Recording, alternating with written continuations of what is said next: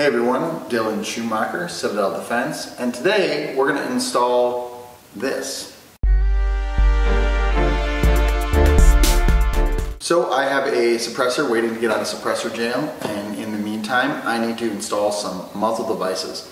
So this is a DeadAir flash hider is really what this is. I have a couple of these I need to put on a couple different guns. Today we're going to put it on an AK. So I have verified that the AK is unloaded.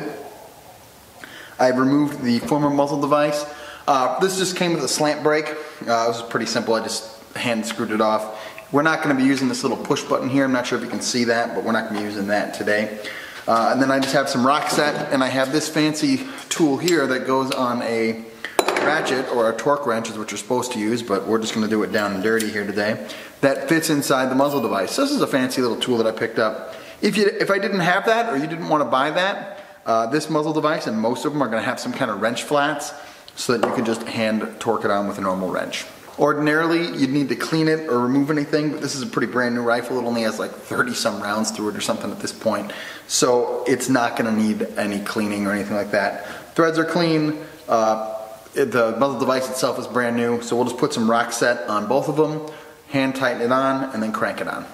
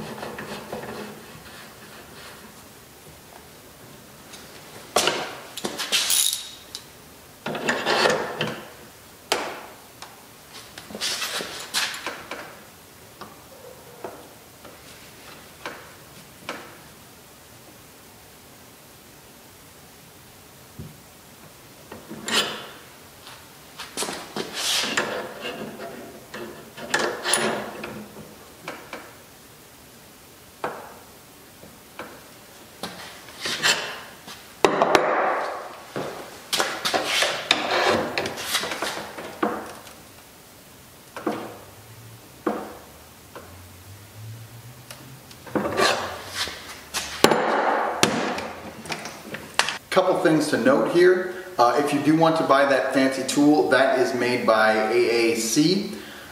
So that's their fancy flash hider tool. If you search like AAC flash hider tool, you'll be able to find that. I think it ended up costing me like 30 some bucks. Another thing, if you want to time your flash hider, you know, because you want to get the edges lined up perfectly and everything, you can use shims to do that.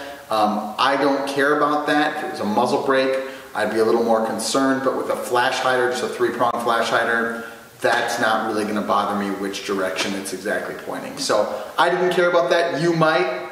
Again, you do you on your gun. Okay, so that's it. That's the muzzle device right there. All I did was crank it on. I keep it pretty simple when I make these. If you want to use a torque wrench and you want to specify the poundage to pull, knock yourself out. I'm sure some people will say I did it wrong. That's fine. This is just how I do it. I'll let it set for 24 hours and then we'll do the pew-pews. Do brave deeds and endure.